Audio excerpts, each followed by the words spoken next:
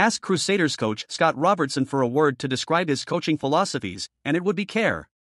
In a column in England's Rugby World magazine, he said creating an environment of care was the most significant thing he looked at in coaching.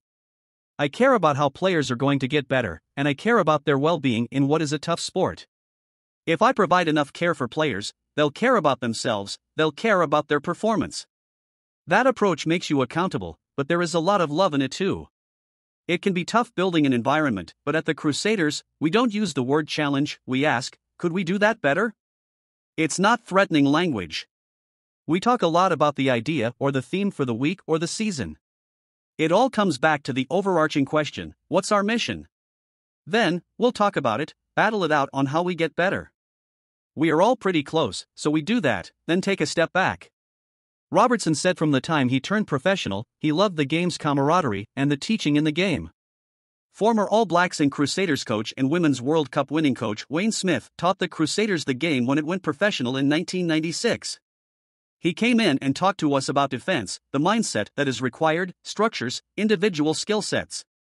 I just wanted to be involved with this as much as I could. When he first coached the Christ's College under-16B team, Robertson started to carry a notebook. By then, he had played in Northern Ireland and Scotland and learnt about himself while meeting some people who influenced him. I knew I could play and could do something with the gifts my mom and dad had given me. So, I made a promise to them on the way home.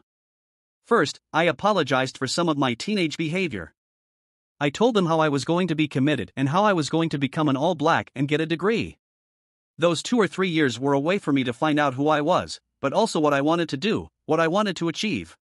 At the same time, he said it was important to know what your strengths were and what areas you needed support. As a coach, I'm a great ideas man, but I also need people that are finishers. I need experts in different areas, and I need people to help me tell the story. I've grown and evolved because I know what the current group at the Crusaders need. However, over time you look at the game differently, too.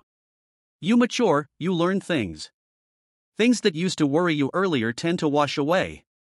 He said the organization was also willing to talk with people from outside through their coaching leadership program.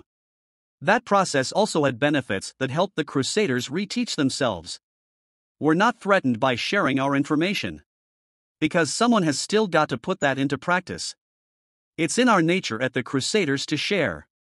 It was also good for recalling all that had been achieved and sometimes forgotten.